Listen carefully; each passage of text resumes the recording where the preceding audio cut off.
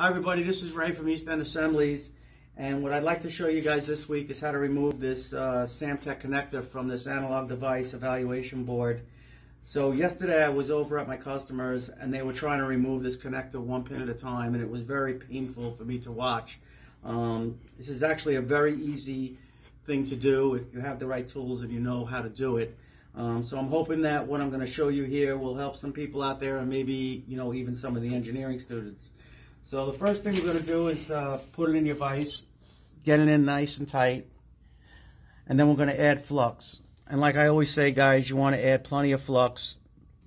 Flux is your friend. You can always clean the board afterwards. I like to use water-soluble flux.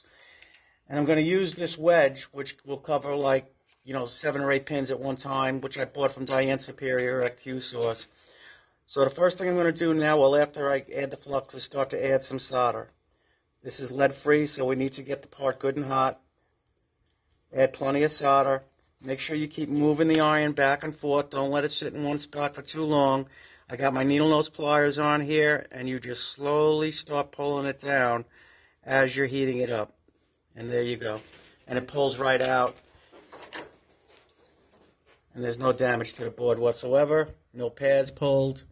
And that's it. Just make sure you have a little bit of pressure as you keep applying the heat, and it should come right out. Okay, guys, Ray from East End Assemblies. Have a great week. If you need or have any questions, 631-205-5570. Have a nice day.